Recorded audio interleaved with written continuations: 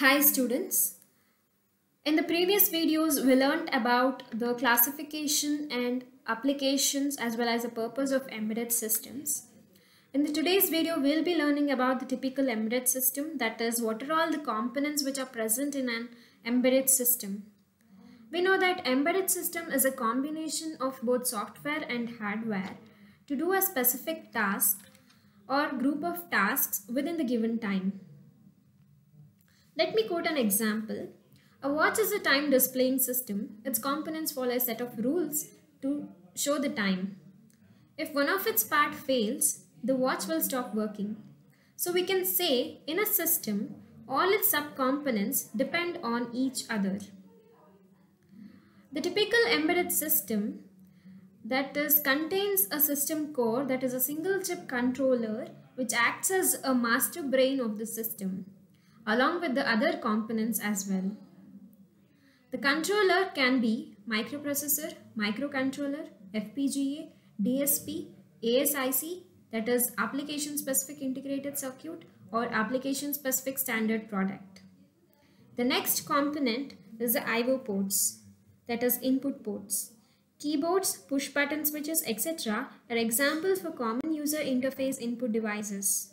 And whereas the output ports, the LEDs, liquid crystal displays, piezoelectric buzzers, etc. are examples for common user interface output devices for a typical embedded system.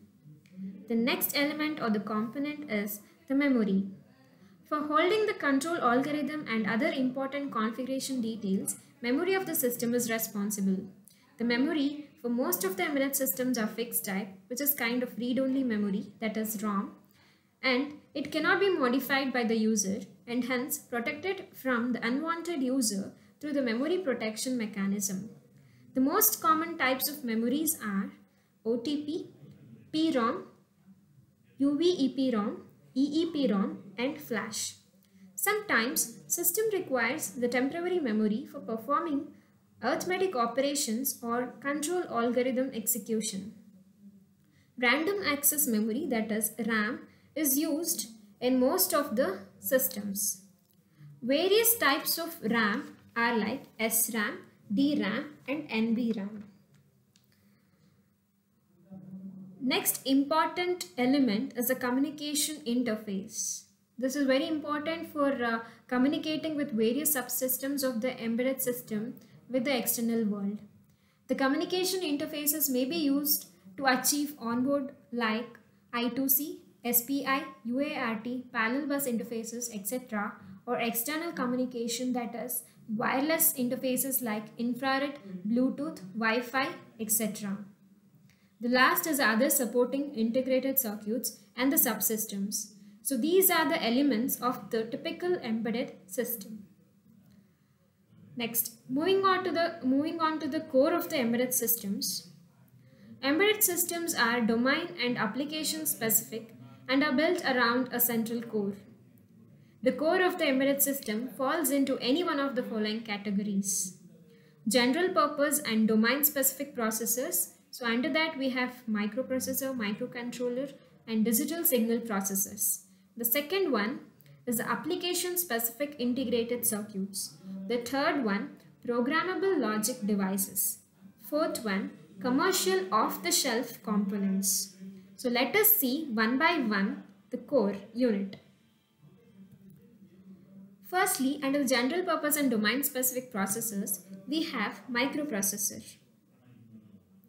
A microprocessor is a silicon chip representing a central processing unit, that is CPU, which is capable of performing arithmetic as well as logical operations according to a predefined set of instructions. In today's scenario, almost 80% of the embedded systems are processor or controller based. The processor may be a microprocessor or a microcontroller or a digital signal processor, depending upon the domain and the application. Most of the embedded systems in the industrial control and the monitoring applications make use of commonly available microprocessor or microcontrollers, whereas domains which require signal processing such as speech coding, speech recognition, etc. make use of a special kind of digital signal processors. So now let us see some of the differences between a general purpose processor and also along with the application specific instruction set processor.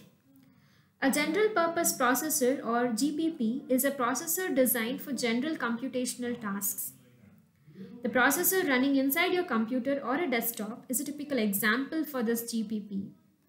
Application-specific instruction set processors are the processor with architecture and instruction set optimized to a specific domain or application requirements like network processing, automotive, telecom media applications, digital signal processing, control applications, etc.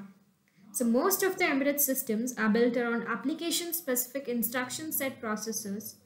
Some microcontrollers, system on chips, digital signal processors, etc. are examples for the application-specific instruction set processor. The next one is a microcontroller. A microcontroller is a highly integrated chip that contains a CPU, RAM, special and general purpose register arrays, on-chip ROM or flash memory for program storage, timer and interrupt control units, and dedicated I/O ports. Microcontrollers can be considered as a superset of microprocessor. Since a microcontroller contains all the necessary functional blocks for the independent working, they found greater place in the embedded domain in place of microprocessor. They are cheap, cost-effective, and are readily available in the market. The next unit is digital signal processors. So digital signal processors are powerful special purpose 8 or 16 or 32-bit microprocessors designed specifically to meet the computational demands and power constraints of today's embedded audio, video, and communication applications. Digital signal processors are 2 to 3 times faster than the general purpose microprocessors in signal processing applications. DSPs implement algorithms in hardware which speeds up the execution, whereas general purpose processor implement the algorithm in firmware, and the speed of the execution depends primarily on the clock for the processors. In general, DSP can be viewed as a microchip designed for performing high-speed computational operations for addition, subtraction, multiplication, and division. A typical digital signal processor incorporates the following key units. Program memory. Memory for storing the program required by DSP to process the data. Data memory. Working memory for storing temporary variables, data or signal to be processed. Computational engine. Performs the signal processing in accordance with the stored program memory. I/O unit. Acts as an interface between the outside world and DSP. So these are the key units in a typical digital signal processor. The next concept here is a CISC and the RISC. So different instruction set and system architectures are available for the design of a microprocessor or a microcontroller. RISC and CISC are the common two instruction set architecture available for the processor design. RISC stands for Reduced Instruction Set Computing. So all RISC processor or the controllers process lesser number of instructions, typically in the range of 30 to 40. For example, Atmel AVR microcontroller has 32 instructions. CISC stands for Complex Instruction Set Computing. The instruction set is complex and the instructions are high in number.